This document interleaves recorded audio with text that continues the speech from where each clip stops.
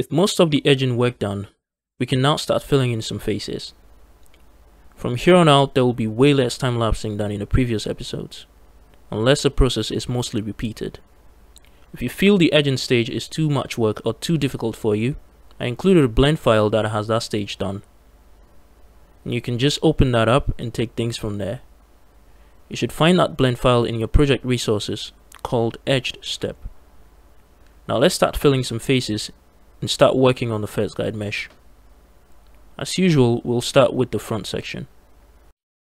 We're going to start things off by switching the images to the front view of the car. So on the top left here, I'm just going to use the arrow keys to slide to the front view. Over here, I'm just going to press N and switch this image to 102. And then here, I'm going to switch it to 103. And finally here, I'm going to switch it to 104. Alright. Now, if you guys are not sure what keys I'm pressing, you can take a look down here, and that should show you what keys that I'm hitting at the instant. So I'm going to take this mesh and then go into edit mode. Let's take this vertex here. I'm going to press E and then X and extrude this all the way to the left until it merges in the center. I'm going to add in an extra vertex in here and then slide it to the right like that. I'm going to take those two vertices and move them down to about here. We're going to align them in these two images we have here, because that section is not visible in this extra two images. I'm just going to press G and then Z and move this up to about here. And I'm going to move both of them in the Y-axis to about there. I'm just going to move it in X slightly, and move it in Y slightly to the back like that. Now if we take a look down here, let's go ahead and add in a subdivision surface real quick in here. And then let's set the level to level 2. Now you can see this edge is not following the curved edge we have on our image right now. So what I'll do is to go into edit mode and then slide these down just a bit more to about somewhere here like this. I want to slide this to about somewhere there like that. Maybe we slide this down a bit more like so. And that should be good. I'm just going to use the loop tool space on this to even this out. Now, if you guys don't remember, we assign this to a key on our keyboard or on our mouse, just so we don't have to come in here every time to try and then space it out. Mine is the mouse button 4. I'm going to space these ones out equally as well. Very nice. I'm going to take 1 and then 2, and I'm going to press F to fill in those faces. And for now, let's disable the subdivision surface modifier. I'm going to add in 6 extra vertices in here, like this. And I'm going to take this one and then slide it down to about somewhere here. Now let's just align this on the curve in both images we have here. So we're just going to press G and then Z and move this up.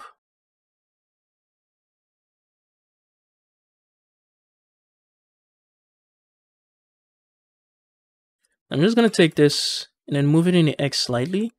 Maybe move these in the X just a little bit, not so much. Now let me just move this out just a bit. Now I want to make sure the space is between these. Now note I'm not selecting the one below. I'm just selecting it from here all the way to there. And I'm going to use the loop to space function to make sure the spaces between them are equal. I'm just going to take this vertex here and move it in just a bit like that. I'm just going to move it up in the Z-axis here. Very nice. Let me just take this and then move them in just a bit more. Now we're going to select this vertex here, hold on Control, and then left click on this one. I'm going to press E and then X and extrude this all the way to the center until it merges. Now I'm going to take 1, 2, 3, 4 and press F. I'm going to take these two and press F. I'm going to select this whole edge here, including this vertex down here. I want to make sure the spaces between them are equal. I'm just going to add in 4 extra loop cuts in here. I'm going to take this one and then slide it to the right just a little bit, just so it is aligning with the vertex we have here. Now let's take this and then align it in here a bit. Now I'm going to take 1, 2, 3, 4 and then press F, and then take these two here and then press F all the way to the right. I'm going to take 1, 2, 3 and then I'm going to press F, take these two and then press F all the way to the top. Now let's get out of camera view and get to the side view here. I'm going to take these edges here and then define them except for that vertex at the end here. I'm going to define it a bit better by getting to the side view here and then moving it up slightly to follow that curvature. I'm going to do the same things with this ones over here. Let me just bring this one down just a little bit. Now if we take a look at this image, you can see the hood kind of bends or slightly curves to the top a bit. It's not flat like we have it right now. So that's what we're going to try to achieve right now. To do that, we're going to select this edge we have over here. We're going to start with this edge. So we're going to select that whole edge. And then make sure that the active element is the one at the bottom here. So the white selection of the vertex here indicates it's the active element. So with that done, we're just going to hit period on our keyboard and make sure we have active element selected as our pivot point. I want to press S and then Z and then scale this up just slightly like that. I want to do the same thing for this one. And we're just going to do this all the way to the left. Now let's get to the side view and see what we have. Looking good. Okay, so now we can continue filling in the faces. So I'm going to take these 4 vertices here and then press F. And then I'm going to take these 2 vertices and then press F all the way to about here. I'm going to take this vertex in and slide it towards the one on the right until we have it to about some point here. I'm going to select this whole edges and then apply the loop to space function on them just so they are evenly spaced out. I'm just going to take this one and then slide it out just a bit like that. I'm just going to apply the loop to space option on them as well just to make sure the spaces between them are equal. Now let's start filling in some faces up here. So I'm going to take these 4 vertices and then press F. I'm going to take these 2 and press F all the way to about here. I'm going to add in an extra loop cut in here and then get to the side view here so we can define that curvature a bit more. Because right now you can see it's flat. So just going to press G and then Z and move this up, and then G and then Y and move this out just a bit like this. Maybe a little lower like that so we have that curvature going. Now let's get back into camera view and out of full screen. I'm going to add in an extra vertex in here as well, and we're going to do pretty much the same thing for this.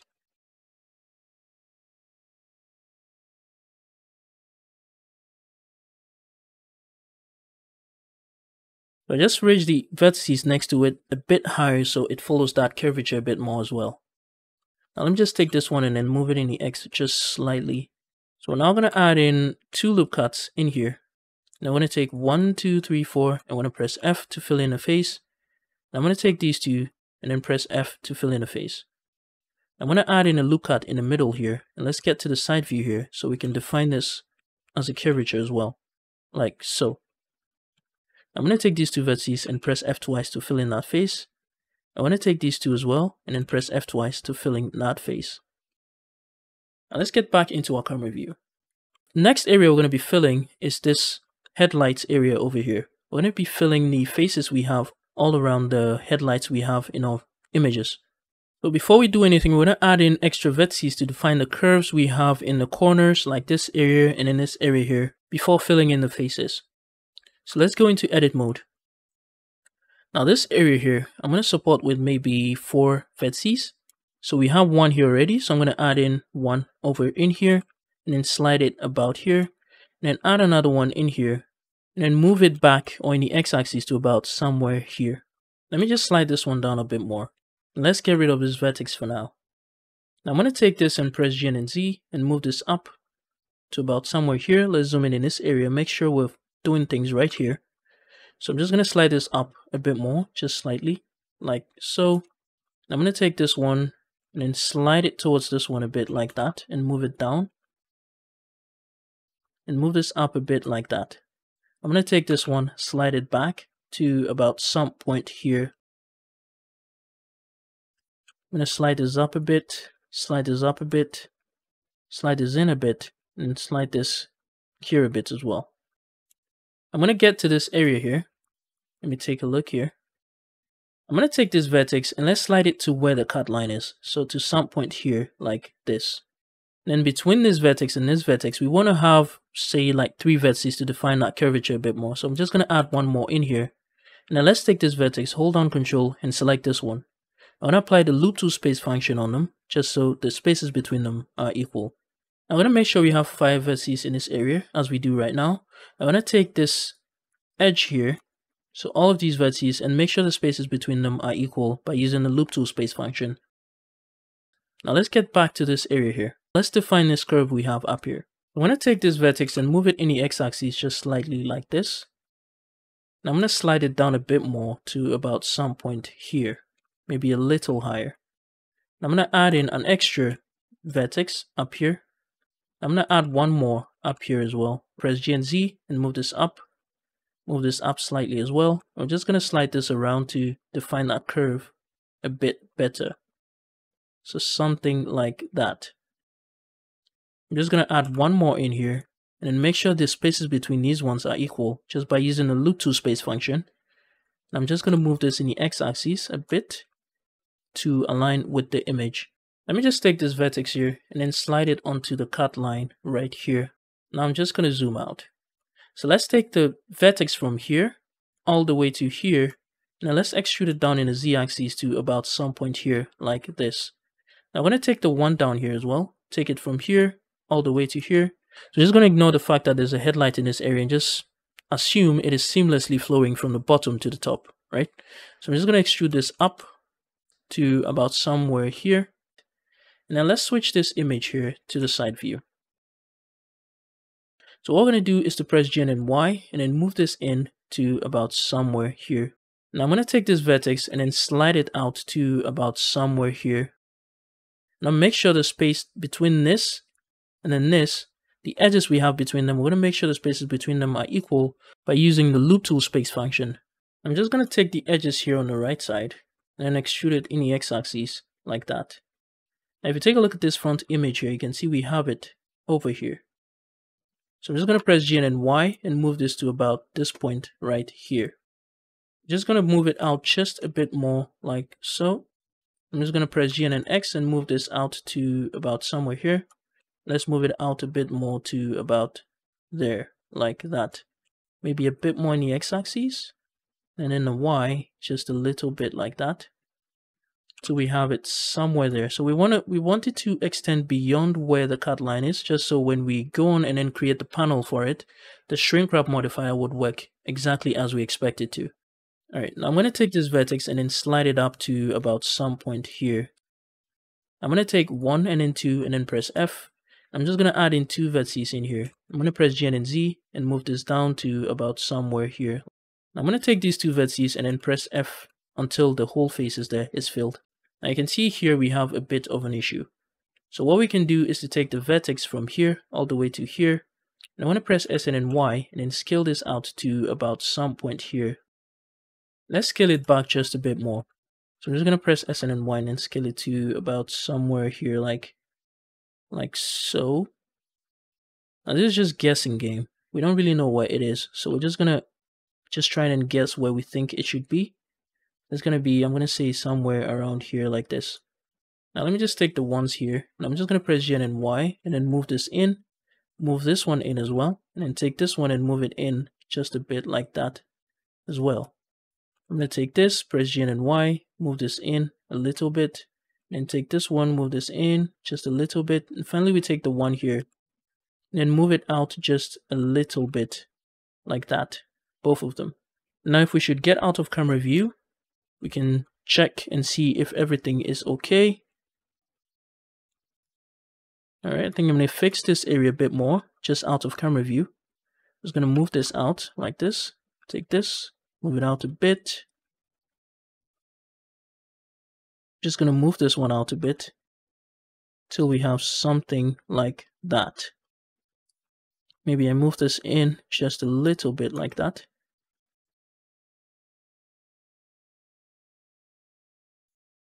I'm going to move this in a bit more, so to about somewhere there like this. I'm going to move this in a bit. Let's take a look at what we have so far. Now let's try and fill the rest of this area we have here. So what I'm going to do is to take 1, 2, 3, 4 and then press F. I'm going to take 1, 2, 3, 4 and then press F. And that area is done. Now let's get out of camera view and see what this is looking like. Alright, I think we have to fix this area a bit more. So I'm just going to take this vertex I'm going to move it in the y-axis just a bit like so. Very nice. Maybe slide this one down a bit. I'm going to take this one, press G and then Y, move it in a bit like so. And that's looking good. Very nice.